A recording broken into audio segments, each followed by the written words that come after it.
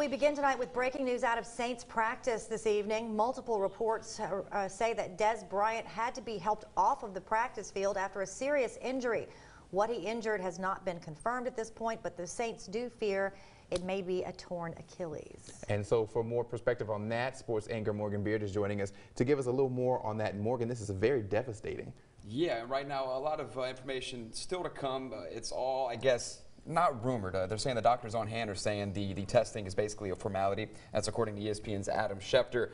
They're going to wait for that MRI, but he just turned 30 on Sunday. We're talking about Dez Bryant. He hasn't been with the team since he was released from the Cowboys, and he was waiting for that right fit. And of course, that fit was a contender and a team that probably needed him, like the Saints. So if the reports are true, what they're saying right now is an Achilles injury. Obviously, he's done for the rest of the year, and he won't be ready until next year's training camp. So for him, it's the biggest blow. I mean, he was waiting for this. It was his next opportunity to prove himself for his next contract. And for the Saints, well, they'll be looking for more wide receiver depth, and we'll talk about that coming up in sports as to who they might be looking at now. All right, we'll talk to you then, Morgan. Thank you, guys.